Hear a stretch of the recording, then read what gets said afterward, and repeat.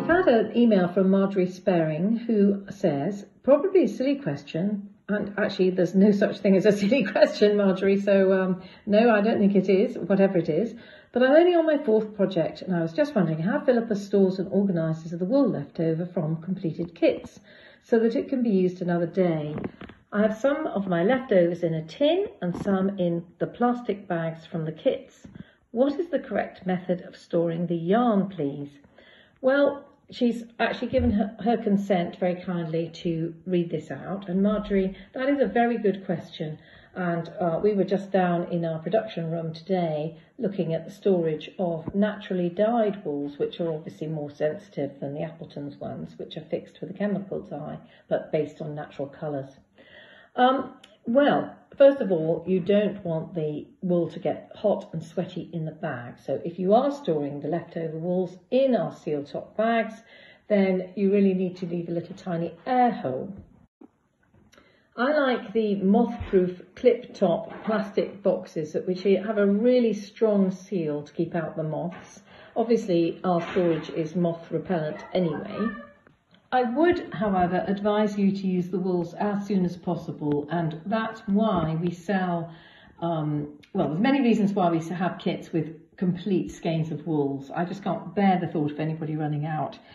But also, I'd like you to use the leftover wools, and I use them for things like making a cord edging or tassels or stitching another design. So I really would just buy a spare linen, to be honest, and most of our wools will do 2 kits. If you bought a kit and bought the same wools again or a different design, then I'm sure with the knowledge you've got from doing the first kit, you could actually make a second design, and that's a very economic way of continuing with your stitching passion. Now, another lady called Bridget has emailed in today and said, please could you tell me if you run day courses or can put me in touch with any company that does. I'm not very good at learning from reading instructions. Well, I quite agree with you there, Bridget, neither am I. Never do what I'm told. Anyway, so she says, I have never done any crewel work, but in the past have done a lot of sewing, although little embroidery. Gosh, Bridget, I want you on my day courses. I love newbies. It makes me teach so much better. And, you know, to have somebody keen to learn but can wield a needle already is just great. So you're a gift to any tutor, and I wish you well. I would just, you know, get in touch with the Royal School of Needlework. They run day courses. If you're in the UK or you're visiting, I would get hold of your local embroiderers guild and ask people who they would advise. We give lots and lots of free tuition on our videos. Katie and I have been filming every day for years. I've been doing them for years, but Katie's been doing them recently, and they're just amazing to get a new person's fresh eye on it. And Katie's been quite nervous, but a very good person as an ambassador for new people to crewel work. So I would look at lots and lots of books and just decide what you like the look of and try and replicate that look. So that's why we started doing kits, because I couldn't actually gather the materials. I lived on a remote farm, very few needlework shops in the UK, and apart from going down to the Royal School and having the odd week of tuition, you know, I really have learned through replicating old pieces. Another very nice email is from a lady called Jackie F, who has bought several of our kits, and she's now moved on to the Scottish Play, which I have to say is an advanced kit, and she's confused and struggling with stitching the Laden Couched Area Variation 2.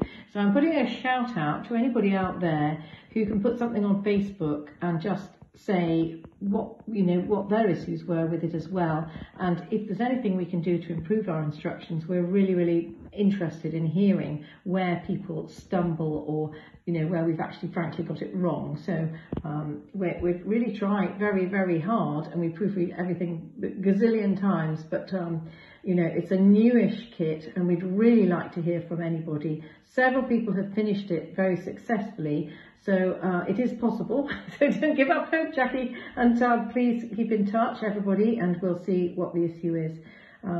She said, I don't seem to be able to put the cross stitch in without the bars below bowing and pulling out of alignment. Ooh, I've tried several ways of getting it right, but nothing seems to work. Please, can you offer any advice? Well, I love a picture. I mean, ideally with these emails, I'd like a picture of where you think it's going wrong. So if anybody could do this when they ask a question, take a picture, attach it to the email, and then I can see it, and I can usually see exactly where you are going wrong. Usually, 99% of the time, and you know, it makes me sound much more cleverer than I am, but it's usually because it's not tight enough on the frame. And you know, if it's really tight on the frame and your needle's making a lovely noise that goes through the linen, then you know, it really can't go wrong. That's what I feel, because you can't really over gather it. But my advice to anybody who says that their stitches don't look quite right is just bung another stitch over the top, and that's what they did in the past, and it always seemed to work for them. She said, I've so excited to start it, and so a little help would be much appreciated, and she's already enjoyed 3 of our kits. Jackie, my heart goes out to you. I feel terrible now, and I really want to keep communicating about this, so perhaps this can be a conversation. And I think you are on Facebook in our Crewel Company group, and our Facebook page on the Crewel Company group Facebook page is for our kits and for advice and for encouragement from other people. So, you know, even if you think you haven't made a great job of it and it's your first kit, please post and please put it on, because it's so encouraging for everybody. And as Katie has done, you know, she's bared her soul for us all and said, oh, I wasn't quite happy with that, and my second leaf was better, and I might go back and change it, but if I don't notice it, I won't, you know, and really, really encouraging. So Jackie, we're with you. Keep going. Go and do an easy bit, and we'll come back to that later. Thank you very much.